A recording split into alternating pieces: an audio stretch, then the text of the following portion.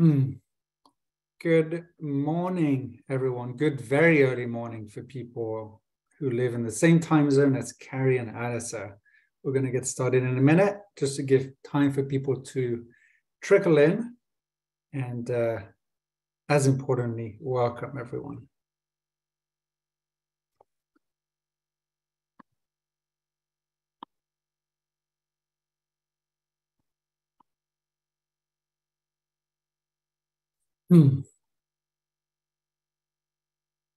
All right.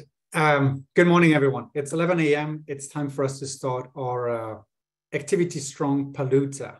So a few words of background. My name is Charles de Villeneuve. I'm the CEO and co-founder of Link Senior. And I am just beyond thrilled and excited to be with you all. It's our fourth summit, believe it or not.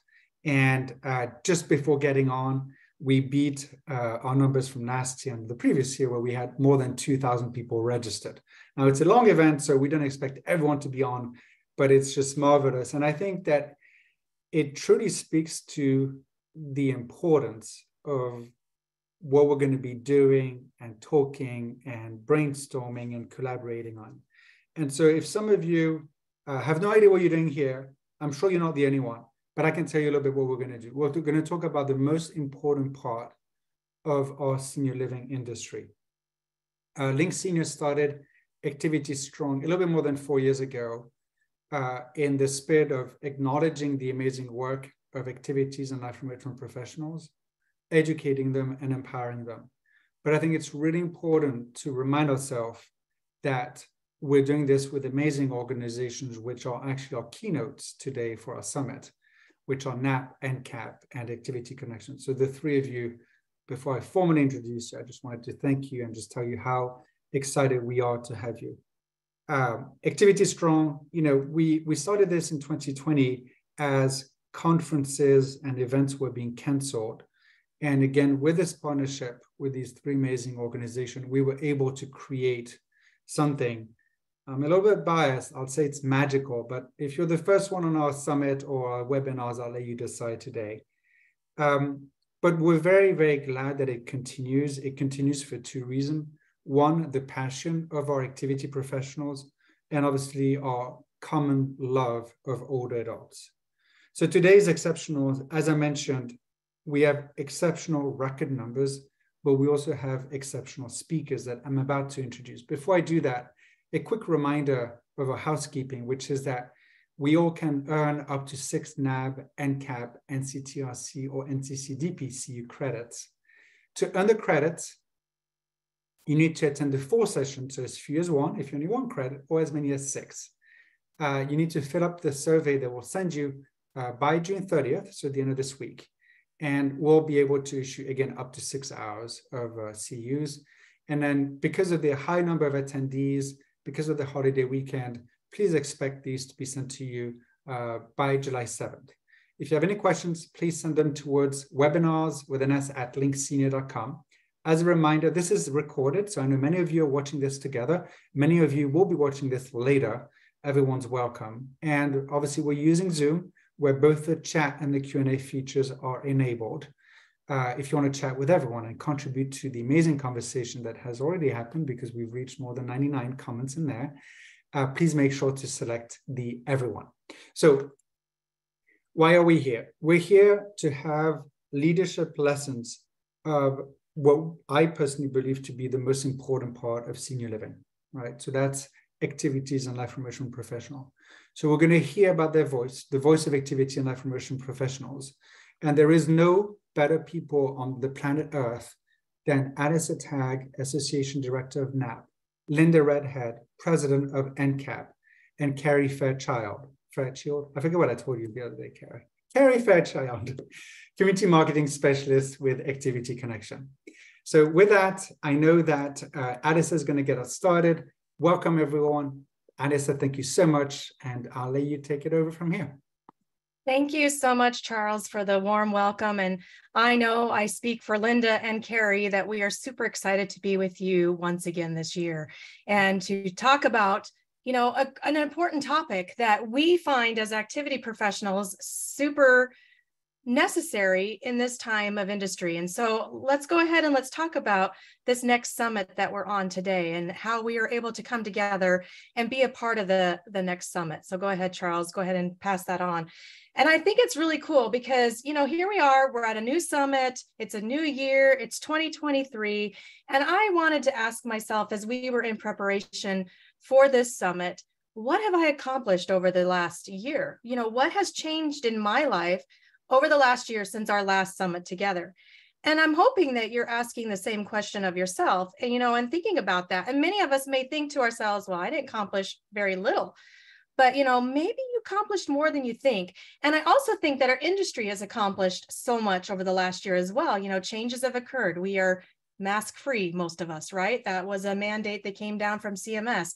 Happy days was that, right? And so many of us were super excited to be able to put lipstick back on, right? Or to really have to put makeup on again, because now our whole face was showing and looking at that. But, you know, accomplishments really can come in all different shapes and sizes.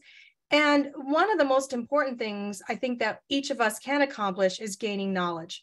And I know that we are very blessed as professionals to have these opportunities with Link Senior, with the Activities Strong movement, and providing these opportunities every month, as well as this summit once a year, to help us gain that knowledge. So last year we talked about social prescription and how our lives have changed since March of 2020. But we also talked about how many of us still go back and forth between quarantining and group programming. And it's really been a challenge for us to get to this point. It's almost like we're climbing this big mountain to reach the summit. But here we are. And as I said, many of us are mask free. We're back to normal, the original normal, not the new normal, or as we said in 2020, you know, the new normal. And in addition of the voice of the activity and life enrichment professionals, here we are now once again focusing on purposeful programming. Go ahead and take us to the next slide. And I think it's really important too that we recognize and understand and ask ourselves maybe a bigger question. And that question is how are we programming now for the older adult? So obviously this is very dependent on what level of care we work in, and it will be different for each one of us. But the bottom line is what we program should have meaning and purpose. And how we program should involve the resident voice and should include resident choice as well. So our calendars really should involve varied programming that is engaging and adaptable to the people we serve. And we should also look for new and exciting opportunities or programs that will bring joy within our communities. So programming can be tricky and challenging, as we know. And we're going to spend some time focusing on two very important words and together determine the best way to create that quality programming that allows our residents to reach the summit in the quality of life. So that first word is, go ahead, Charles, let's roll it out and let's show what our first word is here. Entertainment, right? So here we go. According to, I love this, according to English101.com, there's 6 categories for entertainment. They are music, games, comedy, theater, cinema, performance is one, literature, and sports. And Wikipedia, which we all love, Wikipedia, right, is entertainment in any activity which provides diversion or permits people to amuse themselves in their leisure time and may also provide fun, enjoyment, and laughter. And so I want to ask Carrie Fairchild of Activity Connection, you know, you heard the word entertainment. What's the first thing that comes to your mind when you hear when you see the word entertainment? Yes, thank you, Alyssa. When I think about the word entertainment, I think about something that's happening around me, either watching or listening, that's holding my attention and interest. Something as simple as watching the birds is entertaining to me. But entertainment doesn't always necessarily mean that it makes you laugh or brings a smile to your face. For example, I love horror movies. I like the mystery and I like to get scared. And I also like when a film touches me so deeply that I just cry myself to bits, right? That's my entertainment. And like all humans, we have so many interests and differences. Even if a horror movie is not your cup of tea, it still could be someone else's. So knowing what each of your community members' interests are, really getting to know them is so, so important. So I'll tell a little story. Excuse me. Woo. So long time ago, I was an activity director, and I was also the driver of the bus of my community. Hats off to all of you who also drive the bus. I came up with the activity called Drive Along, Sing Along. Probably could have thought of a more creative name for it, but that's what it was, nice and clear. Basically, I would get everybody on the bus and we would hand out popcorn and drive around town while I sang at the top of my lungs. No music, just me. And some chose to sing along and some didn't. Some ate the popcorn and some didn't. Some shouted out the usual song requests and some just looked out the window and enjoyed the ride. Each person on the bus got something out of this little adventure. It entertained all of the senses, listening to music, smelling and tasting the popcorn, looking at the sights, feeling the bus bouncing up and down and conversing with their fellow travelers. But even the brain was engaged. They were thinking about the lyrics. They were reminiscing about the songs and thinking about what to request next. Believe it or not, one of the favorite songs was On Top of Old Smoky. And of course, it's a song where I can never remember the verses in the correct order, but they were entertained. And I believe that a big factor in the success of this activity was the tone. The seniors, they latched onto my positive energy and my enthusiasm for the event, getting them excited beforehand, because it wasn't just a ride, a bus ride. It was a fantastic experience that happened to be on a bus, right? They were so entertained that I eventually had to add a second drive along, sing along into the week. I told my administrator I needed a bigger bus, but they didn't think so. So when it comes to entertainment, you don't necessarily need anything fancy or complicated. It's always more engaging if you can try to work in ways to incorporate multiple experiences at once, sort of killing two birds with one stone, but I'm not really a big fan of that term. I think that's awesome, Carrie. Thank you so much for sharing your experience. And I know I've saw a few comments coming in that they love the idea of having a drive along, sing along experience. And feel free to use that. Yeah, and providing entertainment. And see, that's what it's all about, is entertaining and giving, opportunity for that ability to feel amused or to feel relaxed or to have those different feelings of pleasure. And the tone is so important. Yes. Creating that experience with the tone, Yeah. Somebody suggested you feed the birds with one seed. Maybe you do it that way. Feed two birds with one seed. I like that one. I think that's a great idea. And somebody else suggested they do monthly trivia on wheels. So that's really cool too. Trivia to it. Totally. If you're not musically inclined, but we all know Carrie is musically inclined to see. Beautiful singing voice. All right, let's go on to the next word. Okay, Charles, tell us what the next word is there. Go ahead. Yes, engagement. I love this term, engagement. This has been one of our big buzzwords, I know, over the last few years. But according to, Cambridge Dictionary, there's 5 definitions for engagement. Obviously, the main definition, or the number one definition that many of us probably had come to mind, was the intent to marry. But I'm sure we all know that's not really the definition we're talking about right now. So the definition that I would like to focus on is the process of encouraging people to be interested in something or become involved with something. So other words that maybe come to mind that are associated with engagement are captivation, enthrallment, immersion, intentness. But if you notice, all of those words encompass action. And I think that is really an important process of what engagement is all about, is creating action. So Linda, I want to ask you now, what comes to mind to you when you think of the word engagement? That's so funny that you say engagement actually refers to that period of time before marriage. It's a promise, right? Along with that, there is excitement, that feeling of, oh my gosh, someone cares about me. Someone is watching out for me. They are committed to me. And there is a connection, a sense of belonging, a sense of appreciation, a want to actively participate in that relationship so that connection becomes stronger. And that's a choice that is made freely. That sounds familiar, right? With regard to engagement in activities in life and enrichment, we want this.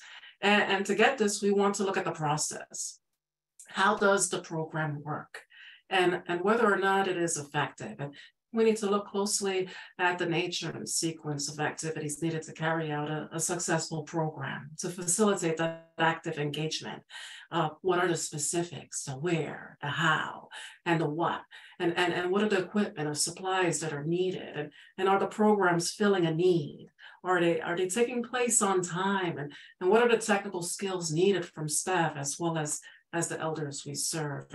And what kind of training do the staff need? So how do we know what we're doing is working? How do we measure engagement and satisfaction? How do we do this? Well, we can look at resident council. We can look at quality assurance and performance improvement projects, satisfaction surveys with the residents and their families, or we could do group observation surveys. And we can look at what is going on in our sensory programs and our one-to-one room visits. These are the methods to measure.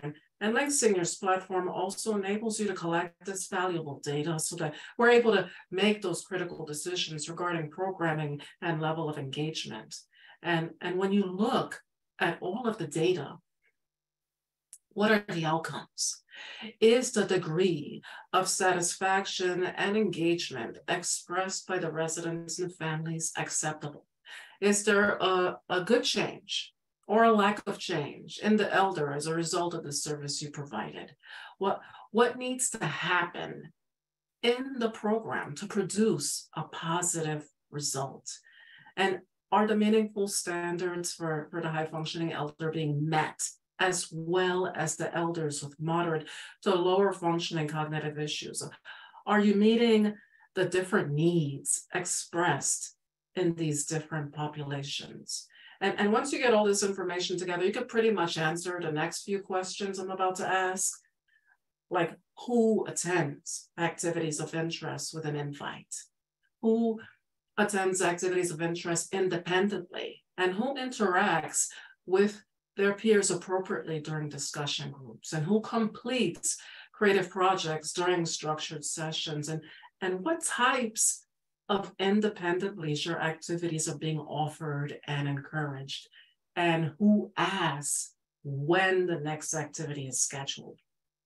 This means that this particular person is still engaged, even though the program is over, and they're looking forward to the next program. And that's the power of excited anticipation that cannot be underestimated. And this is the power of engagement. And these are the things that we're looking for. And this is how we measure the value of the activities we provide, that level of active engagement. This is also how we get to know our residents and anticipate their needs. Alyssa, I'd be curious to see what people think about engagement. Yeah, I think we should open the chat up to that and allow some people to respond a little bit. I did get a couple ones in here that I was looking at, and I love this one that talks about when they use words like engaged, when they're writing up their progress note or anything like that, they utilize the term, as evidenced by, and then describing what the resident will physically do to indicate engagement. And obviously that varies by resident or person's capabilities, but I think that is super cool that they're taking the time to show the evidence. And that's a really great concept too, in understanding, the process of engagement and showing how engagement does and how it works. Mm-hmm. And I think it's really cool to look at that. Lisa, that's a really good comment too. They have an activity council where the residents tell her what they want to do and how they want to be engaged. And somebody else says, Julie here says, touching the soul, a unique soul. Obviously, engagement is hard to measure. And that is truly a challenge when it comes to measuring engagement. And yeah, I love that concept too of measuring engagement. And obviously it's going to be based on individuality, person-centered care, the preferences that we allow for them to do. And yes, surveying, I know, Linda, you talked about that. You asked some really intriguing questions that I think a lot of times we get lost up in that concept, those residents that attend activities independently. I think that's one that we get kind of lost in, because so many times we want to see residents engaged in group activities. We want to see them active and doing everything, whatever's going on in the big room or anything like that, instead of really recognizing that pursuing leisure interests, pursuing independent choices is just as important as coming and playing or participating in a large group activity. And I think that's really cool. A lot of great comments coming in, encouraging residents to attend the preferential activities, involvement with verbalization, eye contact, attentiveness, expression of emotions. I think that's really cool too. Somebody did question, how do we get residents to engage? That's a great question, because a lot of times we get lost in that. Again, is just trying to meet numbers or meet quotas that are set forth by corporations or, communities, or even state standards or national standards to put that out there. So any thoughts on that? How we would go about engaging residents or to get them engaged? Linda, do you have any thought on that, or what do you think? Carrie, either one of you? There's so many different ways to get people engaged. I mean, you have to get on their level on a one-to-one, get to know them individually as people. What drives their boat, right? Somebody says food. That's a great response. And right, Barbara, bonding. That is so important too. In order to get somebody to engage, you need to know them. I think that is the key concept too, and knowing who they are and what their background is, and knowing what makes them smile or what makes them tick. Perfect. All right. Charles, will you go on to the next slide, please? So I think it's a really cool question now that we're going to ask ourselves, and that is, which do you prefer? Do you prefer to be engaged, or do you prefer to be entertained? And I think that is a key question too, to ask of yourselves. A lot of times, our thought process is always focused and centered around our residents or the people we serve in our communities. And I think that is key and importance. But one of the questions I like to ask of people I work with is, how do you prefer to be? How do you prefer? Do you prefer to be entertained, or do you prefer to be engaged? And I think we're getting a lot of engagement. Of course, that is super important. Some people have said both. Some people want to be entertained. Some people want to be engaged. I think at the end of the day, when I come home from my long day of shift of working with the people I work with, I prefer to just be entertained, right? I don't really feel like I want to be engaged. And, but both is important too. Like Carrie mentioned, with the entertainment aspect, that she loves horror movies. And the first thing I thought of too, when she talked about her drive along, sing along, was maybe doing a bus tour of horror movie places. There's a monster museum nearby that I've always wanted to go to, but I think I'm a little too scared to do that, because horror movies are not my forte. But I think that's really cool. And how often do we even provide that opportunity for somebody that may enjoy horror movies, in their community? Do we show horror movies regularly? Maybe not, depending on the person. I like that. Scary coloring pages. There's something for you, Carrie, to think about. I like that a lot. Very cool. And I love this thought too here. It just kind of went fast, but I think entertainment, if you enjoy it, will also engage you, as I love going to live concerts. And that is an enjoyment where I feel engaged. Absolutely. You can have both in doing that and participating in that. Oh, somebody else does a haunted bus tour during October. That's really cool. I love that. And I think that's really cool. And setting them up for successful engagement is seating them where they can maximize their full potential. Great. And that's what it's all about, is maximizing their full potential. Somebody else says they build a haunted house in their therapy gym. Carrie, I knew you would like that. Oh, wow. You were saying, like, at the end of the day, I was going to comment, I think a lot of it has to do with the person's mood. You know, you have to be in the right mood to want to be engaged, or it's just gonna, or entertain, or it's just gonna annoy you. Mm-hmm. I don't want to be entertained right now. The mood Right. has a whole part of it, you know. Thank you, Carrie, for bringing up such an important thought, because we have been, as activity professionals, life enrichment professionals, we are so geared to that engagement, entertainment concept all the time. And we feel the need that if the resident is not, you know, as I already said, I think I'm repeating myself, but if the resident's not out of their room, they're not being engaged. And there's so many things that are going on in the room too, that we have to be respectful of to that person to be able to participate in whatever they prefer to do in their room. And exactly. And sometimes you go into the day where you're, and I know I did this, where sometimes I felt like I had to be on. I'm the showman. I'm engaging and getting everybody happy, but that doesn't necessarily have to be all the time. Sometimes it feels like it might, but that's, you know, I guess that's the entertainment part, but there's also the engagement is so important, and they're so different, you know. Anyway. Yes. And I love that this comment here, that sometimes they feel overwhelmed and then they don't enjoy themselves anymore. Yeah. Yeah. Overstimulation, we have to be very conscientious of us too. That too. All right. So let's look at how we can create quality engagement programs. Charles, I'll go ahead and have you go to the next slide.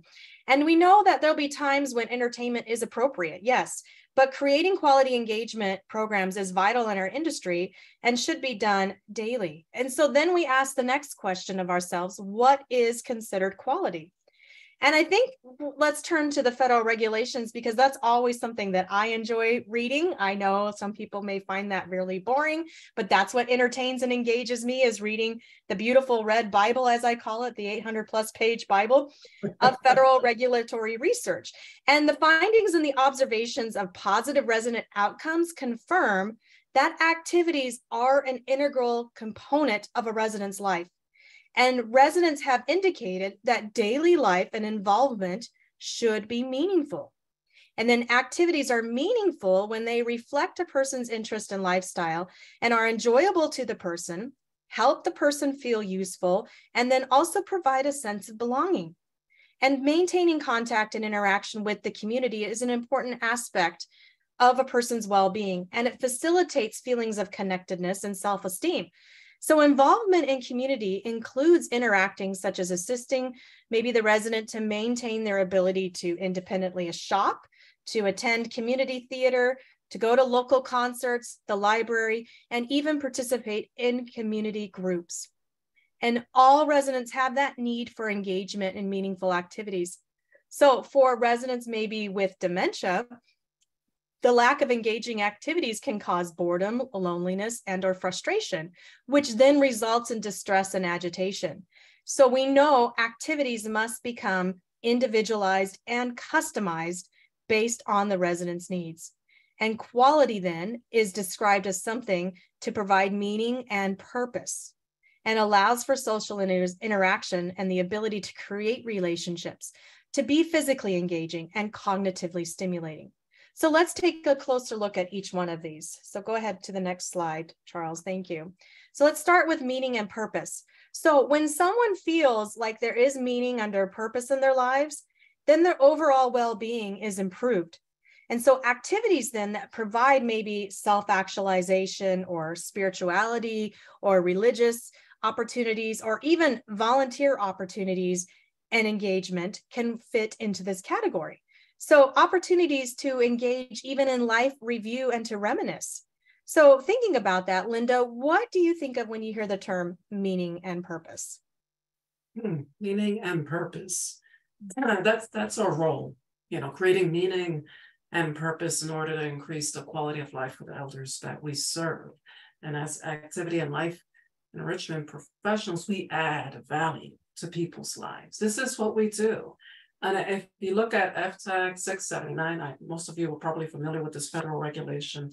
The facility must provide based on a comprehensive assessment and care plan and the preferences of each resident an ongoing program to support residents in their choice of activities, both facility-sponsored group and individual activities and independent activities, designed to meet the interests of and support the physical, mental, and psychosocial well-being of each resident, encouraging both independence and interaction in the community. So that's the Federal Regulation 679. So we're creative. We've had to think outside the box these past 3 years to meet the needs and preferences of elders we serve in order to meet this regulation. And we're looking for activities that do make a difference and have value, activities that have a purpose.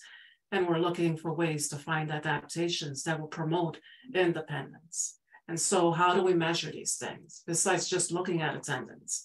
I talked about this earlier. We touched upon it. How can you tell that your elders are engaged and that they've been given the tools that they need so they can feel empowered to keep moving forward?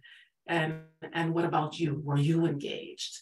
And one of the ways to a successful program is to make sure that you bring your part to the table, your energy, your positive energy, because the elders we serve, they borrow from our energy and spirit, just enough so that they can get going on their own. And that's how you get more focus of attention, that increased involvement and positive feelings regarding the program, which provides an incentive to continue. And then they look forward to the next activity. And activities should provide that sense of instant gratification and satisfaction. Every community is different, but if I do an art program with my folks, they're looking for a project that is practical, something that has a purpose. But your folks may be okay with doing an abstract piece of art, but you have to be really careful of who your audience is and what they are willing to accept. And some folks may be more open-minded to something like that, and others not so much. But whatever it is that you do, you want to instill a feeling of competence and make sure that they get that feeling of success, because that's really important if you want them to come back to your program, whatever it is. And the approach is more than half the battle, because some folks are easy to grab and bring into your programs, and others give you a run for your money, make you really work it. I mean, remember the last 2 years, going on 3 now, most of these folks were socially isolated. And now some of them are afraid to come out of their room. So you got to give them a lot of TLC, a lot of reassurance and support. I mean, just last week, I had a unit that was on restriction because of COVID. So, even though we'd like to think that this is over, it's not. And so you have to get to know the person. We said this before, whatever it is that you're doing, you must connect the task to the person, the appropriate task to the appropriate person, and you must give the task meaning, provide that adaptation, and meet the elders where they are at. And this brings us to social interaction. Melissa, what kind of social activities can we gain or engage our elders in? Thank you, Linda. Yes, go ahead and change that slide, Charles. And one of the comments that I saw come through that kind of relates to this social activity interaction or social interaction is that a fantastic program can fail in the wrong setting. Mm-hmm. And I thought that was such a deep thought, because that is so true. Because social interaction, can fail if we don't really know how to properly socialize with the person we're working with. And because social interaction is all about engagement. And I think that is the process too, is communicating, creating relationships. And there's a few activities that do fit that criteria as well. Parties, gatherings, book clubs, discussion groups. Those are key things that maybe we can do more frequently in our communities to process that social interaction, to create opportunities for communication. Not everybody is a great communicator. Not everybody is extroverted, maybe like myself, that likes to go out and say, hey, how are you doing today? And being a part of that and taking that, I like that deep dive, as Wayne says, into really effectively communicating with that. And Carrie, what are your thoughts on social interaction when you hear that term? Yeah, well, when I hear the term social interaction, I first think of a party, right? Everybody's getting together. You think of all people together, and they're all going to chat and laugh with each other, and maybe sing happy birthday, face to face, individuals spending time together. But sometimes, though, social interaction isn't so much fun. There can be competition or conflict involved, like during some bingo games. Try to stay positive and find compromise. We know things like that are sometimes really hard to find a resolution to. And social interaction can also be nonverbal, a wave, a wink, and a smile. Those little gestures are not so small to some, especially if there are folks who aren't that social, that go-to activities type of person, And there are so many ways to foster social interaction.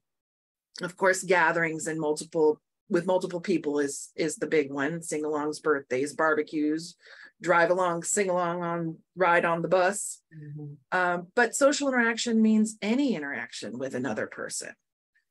So small groups like book clubs or discussion groups, like Alyssa said, and those little one-on-one, taking time to sit with a senior and give them that personal interaction is so important. And creating these opportunities and moments for this social interaction is good for the brain. It makes people feel good and connected and can even improve mental sharpness. So the next time you're passing your senior friend in the hallway, take a second and just give them a wink or a wave or smile, could make a lot of difference to them. Even that little tiny interaction, Perfect. Thank you, Carrie, for sharing so much about social interaction and reminding us that social interaction can also be nonverbal. I love that thought too. Let's go ahead and go to the next slide, Charles. Obviously, the main purpose of our relationship or our profession is to allow for relationships to be created. And a relationship is really a state of being connected. Connection is crucial. We all crave that connection. And I think that is super important too to recognize too, that as humans, we're naturally sociable. So it makes sense that the better our relationships are, the happier we are. And that can apply to our personal life, but it also obviously applies to what we do as activity professionals and life enrichment professionals, is that we need to have good relationships with the people we associate with every single day. When we have those good relationships, we will feel happier, we will feel more engaged, and we will also feel productive in what we're doing. And there's so many benefits that come from having good relationships. Obviously, the first one is increased productivity. Now, we see that regularly, maybe with our residents that we work with. If they feel happy and engaged, they're going to do something like that. Somebody mentioned that they filled 5,000 Easter eggs at Easter time, right? It took 3 days, 12 residents participated in that, but what an amazing accomplishment of feeling engaged and creating a relationship. As you're filling the eggs, conversation will happen, right? I think that is such an important thing, is creating that conversation. It also helps to improve morale. Most of the times we're going to generally be happier at work or where we work, who we work with, if we're happy. That's just the key thing too. And looking at that as well, and what happens with creating relationships is, number one, is to have open and honest communication. I am a firm believer of validation therapy. I know the validation program is one of the key partners with Link Senior, with NAP, with NCAP, and with Activity Connection. And one of the things that's talked about in validation therapy is creating a conversation. And a lot of times some people may think, well, that's considered, quote, therapeutic lying, right? And that's not the case. It's all about creating a relationship and having a conversation. It is getting into the level of where that person is. It's accepting what they believe as reality. And that's important too, when you're having open and honest conversations, is listening. Because listening is probably the number one thing that we can do in an effective communication, because active listening is all about building that trust. That's key, is we want to build that trust, and respecting others is to create that opportunity as well. So obviously, if we're committed to something, as we are committed to engagement and providing opportunities, we need to be committed to ourselves to be respectful and appreciative of others.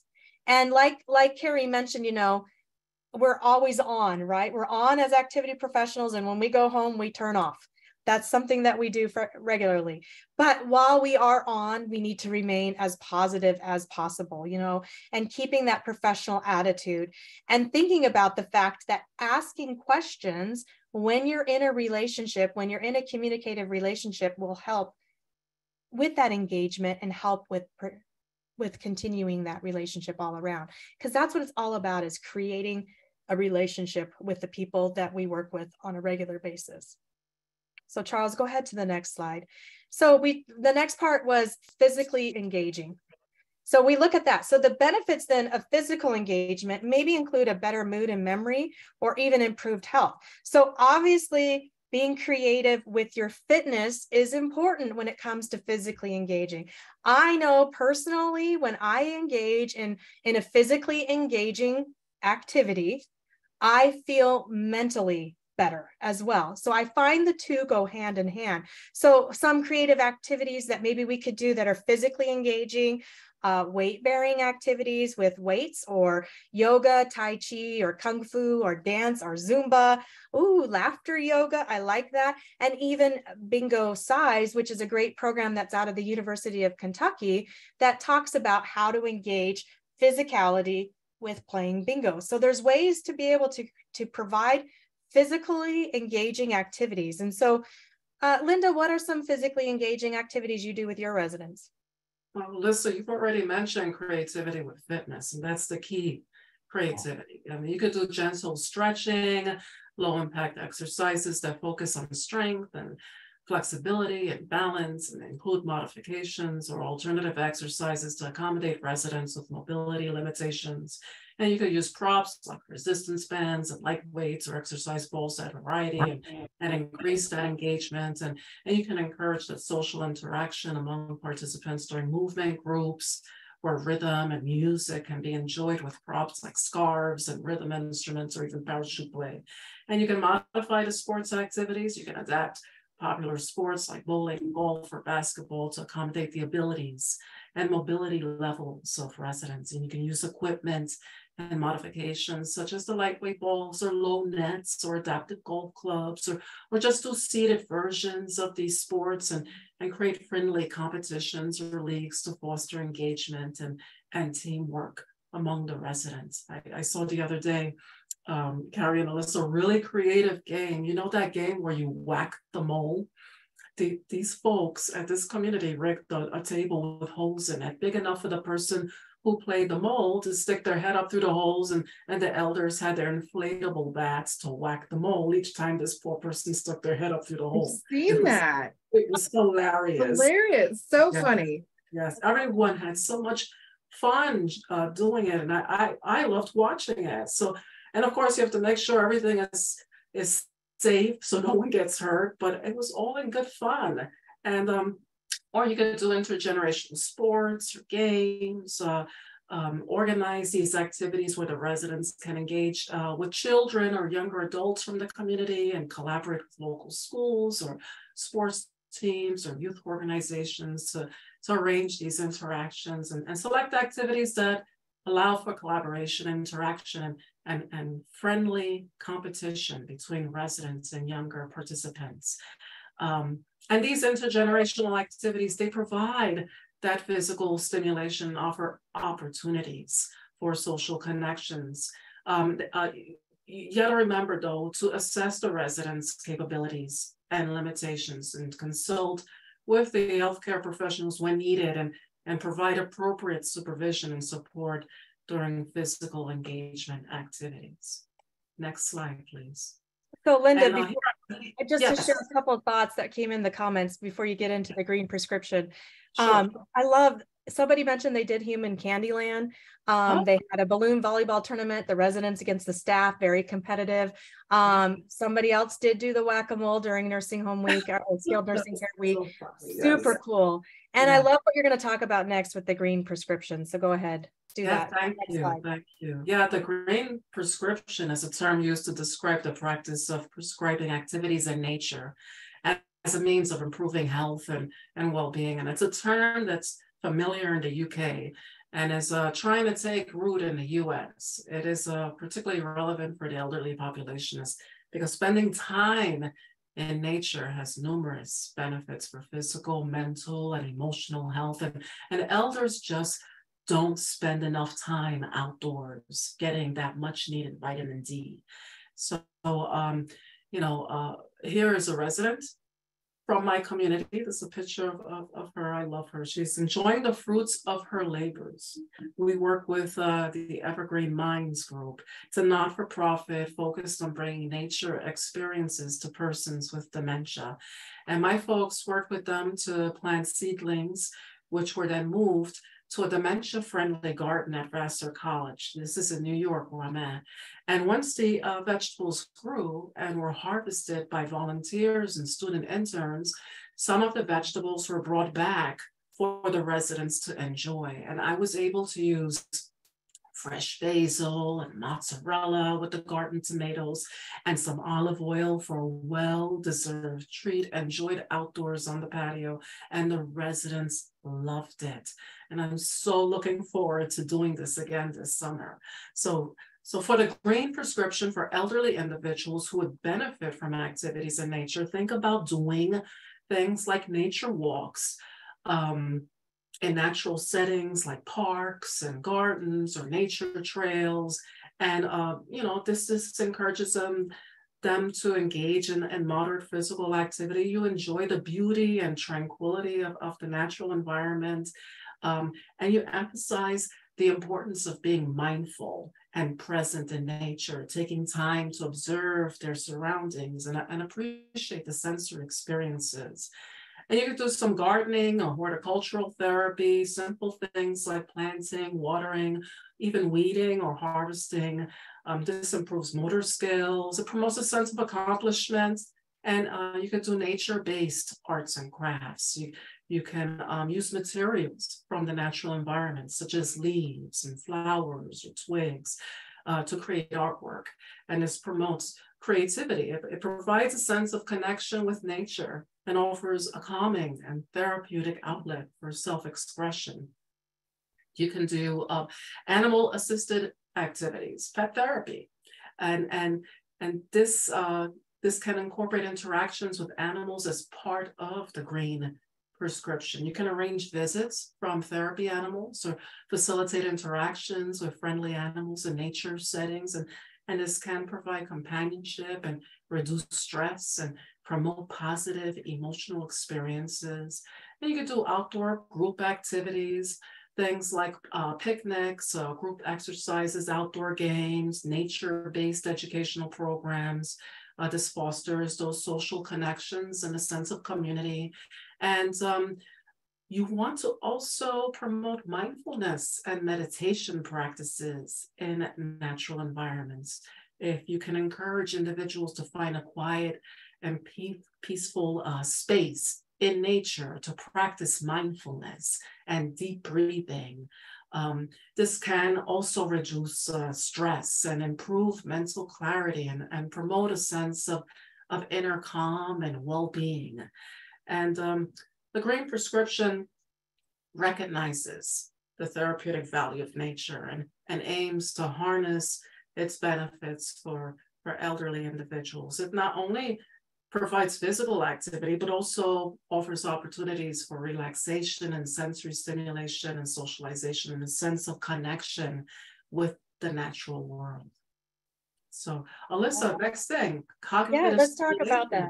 Yeah, let's talk about cognitive stimulating. Go ahead, Charles, pass that slide along. So obviously you mentioned some great opportunities too with cognitive stimulating activities that not only help our brains, but also help to improve or increase our social functioning. And some of those activities may be utilizing socialization with brain games or cross-body movements that help with rewiring, or exercise and trivia together, or even lifelong learning. And I know Activity Connection is huge in providing these resources for cognitively stimulating activities. And so, Carrie, can you share a little bit more about that? Yeah. So we have a lot of programming that is wonderful for stimulating those brains. I'm going to be listing quite a few today, and I know it's a lot of information at once. So if you would like to get a list that I'm going to rattle off in a minute, you can email me at marketing@activityconnection.com, and I'd be happy to send this list your way, kind of a guide for stimulating activities on Activity Connection. When it comes to socialization using brain games, we have a lot of opportunities. There are cranium crunches and puzzles also found on the holiday pages, and they can be used for group brain games as well as individual. And as well as giving you the content for brain games, we often provide tips on how to use the activity. We also like to encourage everyone to think outside of the box, to know your resident, like we've been talking about, and to use or adapt these programs to meet their needs. For example, our who, what, where activities, if you use that, you can put clues on bulletin boards each day, and then socialization will naturally occur because people will gather to read that together as they're passing through and converse with each other. You could even start a Puzzle Pal club with our puzzles, and they could do that together as a group. We also have scavenger hunts like the desert flora and fauna in the month of August. Birthday games, of course, in our birthday kit. Our special days page, which is quite popular, often includes lots of ideas for simple word games. There's our Getting to Know You bingo, which was in our professional pride page in May. The Daily Chronicle, which a lot of people love, is very popular and has lots of ideas. But we also have the Daily Chronicle Extra, which is a bonus Daily Chronicle, and often includes word puzzles and trivia. Those are usually passed out a lot of times at like the dining table where folks are waiting for their meals and they can, get some brain stimulation before they eat. We also have Table Talk. Table Talk Tidbits is a table tent that you print out and you can put on any tables, but it's full of facts and humor, brain puzzles, and there's a daily challenge with a cognitive exercise on it too. Excuse me. For activities for cross-body movement, you can check out the Florida Keys workout, the Key to Key game from July. And there was a lot of featured in the Dance Craze music program in April. For exercise and trivia combined, we are actually thrilled to be featuring fitness trivia by Whole Brain Health. You may have heard of them. And so May and June have videos from Whole Brain Health. It's a new fun collaboration. And so really be sure to check that one out. Some of our Activity Connection videos include light exercise. However, we sometimes hear that participants don't always like to combine exercise with video watching. This is where activity professionals can help glorify the benefits of integrating exercise or movement into an otherwise just cognitive program and encourage it. And if they know the why, it's more purposeful and the residents might be more willing to participate. Some movement activity ideas using our content might be starting a walking club, using our trivia questions on the walk. On the first day of the month, you can use our IQ puzzle and call it Wise Walkers, or you can use our trivia and our slideshows for indoor walking programs. If it's like Texas right now is 100 degrees or plus. And you can pin trivia questions down the hallway and then pin the answer further down the hall. And it could be called Trivia Tour or Walls of Wisdom as they go, Our easy Remsen slideshow can be laid out as a walking path. And, you can do it as you walk, and it could be called a walk down memory lane. And of course, we have our Travelog slideshow, and it could be called Travelog Tour, something like that. And finally, when it comes to lifelong learning, every month we provide several lifelong learning programs, lifelong learning in our holiday programs, in our men's programs and special days. Those often include archive discussions that you can have access to. And then also you can click on more discussions within categories, and there are additional lifelong programs found on other pages. So the more you explore, the more you see. And we like to include those archive discussions because they're so important. You know, the lifelong learning is wonderful. It's good. Lots of great comments in the chat, Carrie, about Activity Connect and the resources. And of course, some people said they would not probably survive the day if they didn't pass out the Daily Chronicle on the timely manner, right? I would get in so much trouble if I forgot that morning. Charles, go ahead to the next slide. And I think it's super important as we wrap up our time together is to discuss the calendar. And as you can see, you know, activity programs that have meaning and purpose, that social interaction, creating relationships, physical engagement, and cognitively stimulating should be what makes up our calendar. So the calendar, as we know, is a tool that maybe many of us are required to utilize within our communities. And again, I want to point out the calendar is a tool.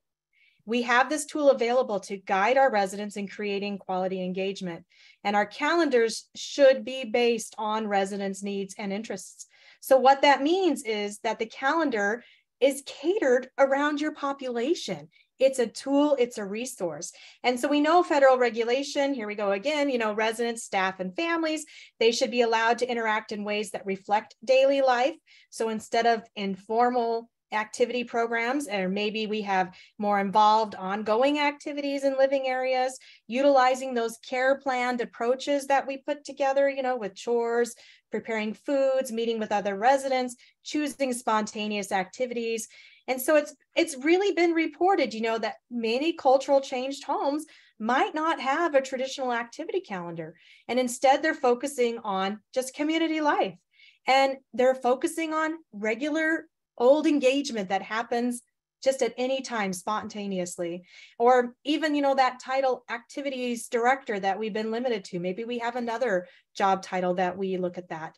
And so thinking about that, how are you catering the calendar to meet the needs of your populations? How many of us are still stuck in that traditional mindset of 10 to 12 activities a day? How is that considered quality? It baffles my mind. Linda, I bet you provide 10 to 12 activities a day, right? Goodness, 10 to 12 activities a day. I would say that the strength is not in the quantity of programs, but in the quality of programming. I mean, we're wanting to look at their individualized interests and preferences and want to set realistic goals, right? So the calendar is a communication tool. It's part of our marketing. And marketing is also a huge component. There's a saying, a picture is worth 1,000 words, meaning that when someone looks at an image, multiple ideas can be conveyed in that single image, and there's much to be said about that image. I'm a very visual person. So when I look at a photograph that is representational of my community, I want to see the people in the photograph doing something meaningful. I want to see them engaged. And it's a great way to measure the pleasure that's being experienced because you can see it. And you want others to see it too. And not just in the monthly calendars and newsletters you create in-house, but the social media outlets that are used by your company to go beyond the confines of your community and reach the outside world. And that's why social media is so important, because then the families see it, the owners and operators see it, the stakeholders see it, and that validates what we do and how important it is and how much what we do contributes to quality of life. And even if they don't understand how we do what we do, they see the results, the return on investment, all of our hard work. And as an activity and life enrichment professionals, we use that feedback we get so we can continue to cultivate, improve, and refine our programming. And so, to sum it up, I just want to say a few quick things before we end here, because I know we only have a couple of minutes left, but the types of programming to enhance resident engagement that should be reflected on the activities calendar should be social connection activities, cognitive stimulation activities, creative expression activities like art therapy, music therapy, writing workshops, and other creative outlets, physical engagement, which we talked about, and intergenerational programming. All right. And the strategies for incorporating these person-centered care principles into your calendar, you should consider the cultural backgrounds of your folks, their hobbies, their past experiences. You want to involve the residents in the planning and decision-making process. Someone mentioned that they had their residents in a group. I had my residents in an activity planning committee at a community I worked in. So please consider this. This empowers them to know that they're making a meaningful contribution to the community that they're living in. You want to offer flexibility and choice in the calendar. You want to make sure that there are multi-sensory experiences available, activities that incorporate elements like music, aromatherapy, tactile objects, or visual aids. And this will engage residents on different levels and enhances their overall experience. And continuity and routine. Establishing consistent schedules for activities to provide a sense of structure and familiarity. This ensures the residents have a clear understanding of what to expect and when, and it reduces anxiety and increases engagement. But of course, this depends upon the need of your community, as there is value in having special event programs, because, variety is the spice of life. And you need to have staff training and support as well. So thank you so much for having us. Yes. Yeah, Addisa and Linda and Carrie, thank you so much for opening up our summit and making this amazing day awesome. I just want to share a couple of thoughts before we move on to our second section. And these are words directly to NAP and NCAP, which is that you, Addisa, and you, Linda, and previously Dawn, and Amy, and the rest of your teams, you've shown amazing leadership in unprecedented time. And I always like to think of, senior living is about living, but there is no living without activities. And so for what you do for our industry, just, thank you. So I encourage the audience to consider becoming members of NAP, to take the, I think, essential step, which is to become certified with NCAP. Mm-hmm. And a quick word about activity connection. I personally think that activity connection is magic, because you take one activity director and you add activity connection and you get 2 activity directors. It's such an awesome tool. So I encourage you all to also consider activity connection. So with that, we're going to end the recording. Thank you so much, Addisa, Linda, and Carrie. Feel free to stay on, just turn off your camera. And then we're now going to move on to our second program.